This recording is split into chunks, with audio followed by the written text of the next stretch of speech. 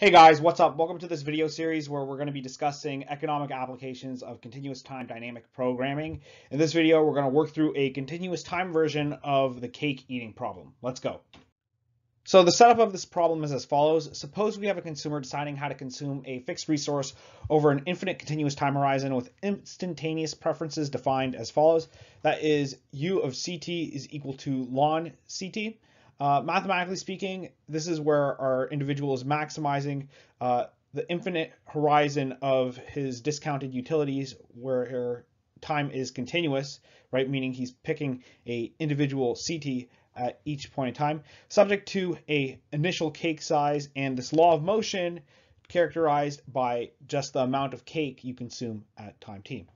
The corresponding Hamilton Jacobi Bellman equation is, which is just the Bellman equation for a continuous time model, is as follows. That is R of VKT, right, is equal to our instantaneous preferences plus the derivative of this value function times the law of motion. The task that we're going to do here is that we're going to solve for our policy function in regards to consumption. So the way we do this is by following 7 steps. So step number 1 is that we're going to write out the Hamilton Jacobi Bellman equation. This is just the analog of the Bellman equation in continuous time. Step number 2 is that we take our first order conditions and we solve for c tilde t. This is an intermediate step.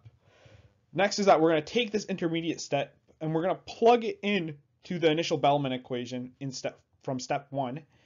And for step number 4, we're going to go and then take a guess of what our value function is. We're then going to sub this guess into step 3 and solve for our coefficients.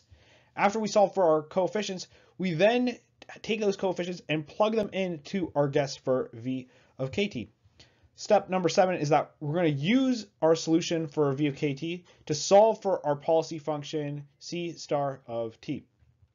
So following our steps here is that we're going to write out our Hamilton Jacobi Bellman equation in continuous time, right? That is just what we have here. We plug in our instantaneous utility function and our law of motion, which just changes the sign of our variable here. Moving to step number 2 is that we're going to solve for this intermediate policy function here, c tilde, right? And if we take the derivative of that with respect to c, right, we go and we get the following result. With a little bit of algebra, we go and we get the following. That is, our policy function is defined by the inverse of the derivative of our value function here.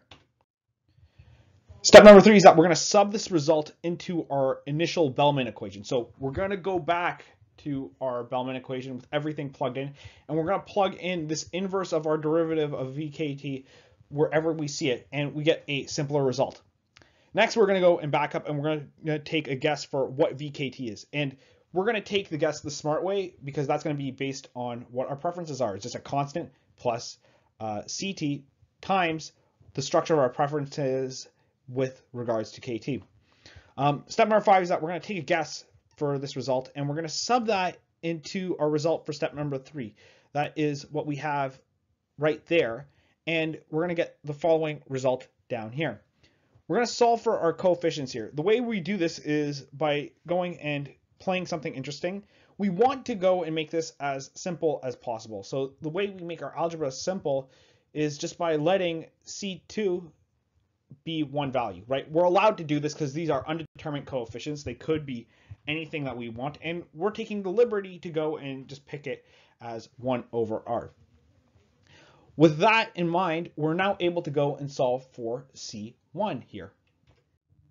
Next, we're going to go and sub the solution of our coefficients into our guess for our vkt. So what we have is our value function here, and we got our values for our coefficients C1 and C2 here, and we're going to plug them in here.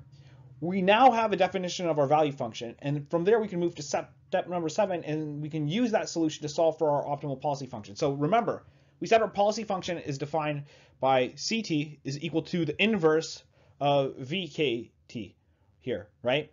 That's what we go and we have. Now, if we were to go and take the derivative of that here, right, that would be just 1 over r kt, and the inverse of that just flips it, right? So it's just r kt. So that's what we go and we have here. So this is how you solve a continuous time cake eating problem, just using your Hamilton Jacobi Bellman equations when you have that there. I hope this video helps. Take care.